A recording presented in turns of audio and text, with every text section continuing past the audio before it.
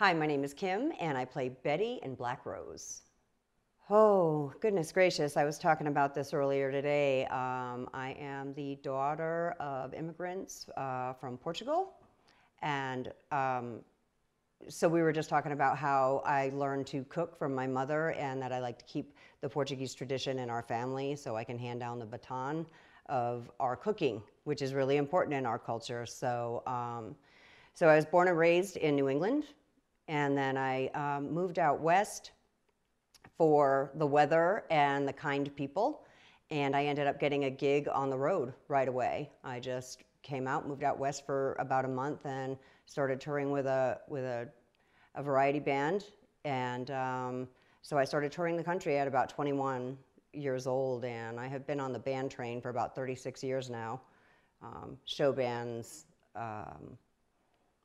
performing arts centers, all kinds of stuff, tributes, non-tributes, original stuff, working with Jimmy Buffett's band.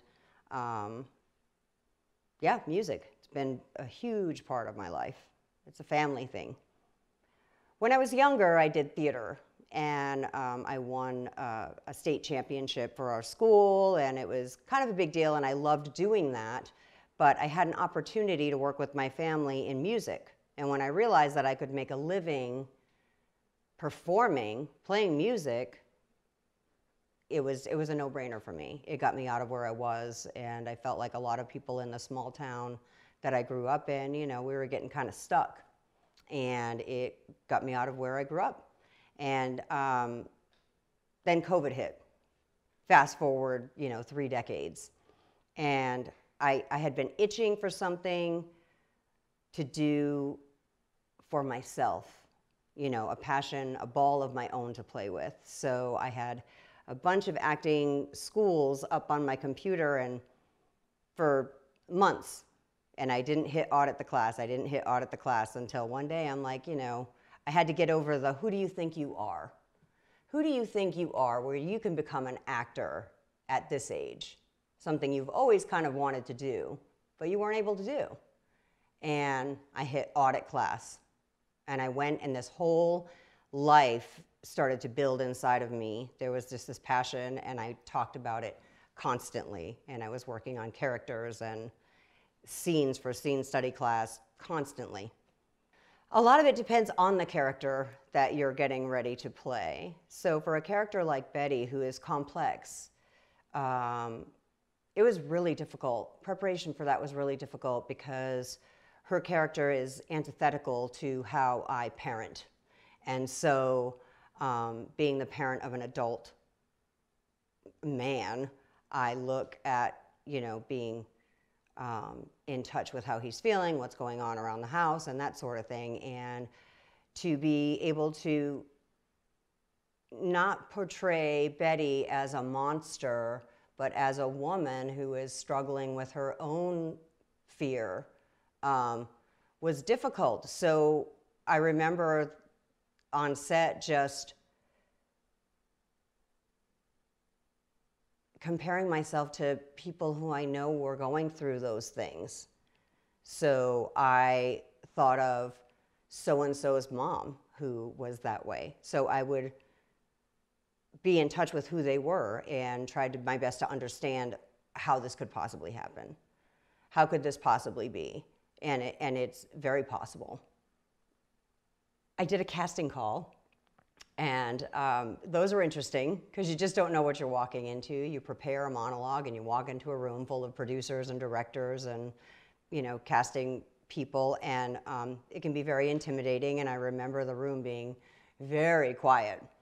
And it turned out that there were 2 gentlemen in the back that were casting for Black Rose, and I spoke with the writer a little bit later on, and he seemed pretty neat. And then somebody had reached out on Instagram for another casting call for Black Rose, but I didn't know what it was for yet, but I knew it was for something cool that was happening in town. And so I went to another casting call the following day and read in front of the director and the writer, and it turned out that 3 other people had auditioned for that same movie, and we all were cast, and we are all connected in a very interesting way. So, so I got lucky. That's how I look at it. There's a lot of talented people out there. I was lucky enough to be in that room that day and meet those gentlemen and get to that next step and get that part.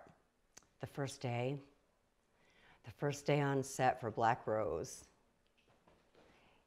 it felt like home. I loved the location. The location reminded me of, it was what I had in mind for Betty's home.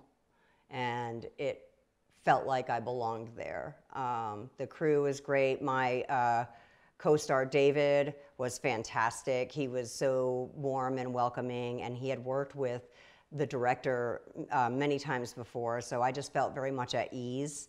I was a little bit in my head about the character itself because she's very complex. Like I said before, she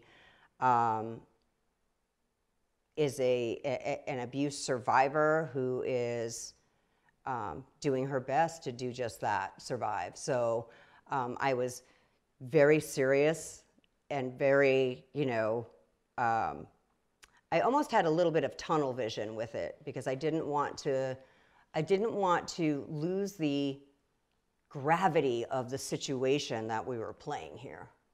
This wasn't a whimsical film. We weren't, messing around and having food fights and doing that sort of thing. We were telling a story, and we were telling a really powerful, important story. And, for some things, there's just those times where you have to buckle down and be very, very serious, and it was a very serious thing. And then I'd go into the other room and giggle with my co-star a little bit, and that would kind of remind me that everything was going to be okay. We're going to be okay. This is not real life, but we're playing it like it is. So, okay. So my favorite memory, I love the kitchen scene with Stephanie, because there's nothing like a mother-daughter love and relationship. So that, in that sense, I felt it was really interesting because when Betty looks at Stephanie and Kim is looking at Sabrina in that moment, it was so real, and I felt so connected to her, and I felt everything that the energy between the two of us felt very real and honest. So that was my favorite in that sense. My other favorite was when the other three people that I'm very connected to were also cast, and nobody told anyone because they didn't know if anyone else got the call. So we were kind of tiptoeing around each other like, anything new going on? Did you hear anything? And so then we finally, and I went last, so the kids all went first, and they told me, and then I sat there and I'm like, I got Betty, and we were just like, yes, I can't believe this. It was the coolest thing ever. So that's my favorite memory overall. Okay, so I didn't expect a premiere. I had no expectations. All I knew was I was fortunate enough to work with people who care, who are passionate, and who are going to deliver. And when you get that combination, there's no guarantees for success, but you're in the right direction, that's for sure. So I felt really confident in that sense, but when I heard we were having a premiere, I lost my mind. I'm like, I gotta lose some weight. I gotta go to the gym. And so it was just so funny. I got super excited about it. We started talking about dresses and so on and so forth, but until you're there, it's like your wedding day. It was a blur. It was a good blur, though. People, your friends and family are there, and they're excited for you, and they're dressed up, and I can't tell you how many messages I got, can I dress up, can I dress up? I'm like, yes, dress up. And to be there with the cast and the crew and our families, and for us to get to meet each other, and oh man, it was the coolest thing ever. And to go in that theater and look up there and see you and people that you love, and these folks that you are come to love working in this film, bringing that story to life was just powerful. I was proud of it. And It took us a long time to get out of there and get home, but when I got home, I had a whole house full of people that were waiting to find out how it went because my band was working that night, and I was not going to miss the premiere. So half of them were here waiting to have another celebration. So, yep, it was like my second wedding day. Thank you so very much for having me. I really enjoyed this conversation that we had today. It was such a wonderful experience to work on Black Rose. I'm getting a Black Rose tattoo. I have not decided which rose I want yet, but when I do, I'm going to invite the director and the writer and the DP and anyone that wants to come along to watch this experience and hold my hand. That's happening. I feel fortunate enough to have been cast in a significant role in a feature film that's going to start filming at the beginning of next year called Lovelock. And I can't tell you anything about it yet, but it's really exciting. It's a character that's in my wheelhouse, and she's kind of tough and rough and tumble and cocktail waitressy, and it's going to be fun. And if I get to smoke, that'll be even cooler. So thanks again. Thanks for having me. Kim Dominguez Simmons, that's my Instagram handle, and Kim Dominguez Simmons is my Facebook handle as well. So if you just look Kim Dominguez Simmons, you're not going to find anybody else but me. So thanks again. Thanks for having me.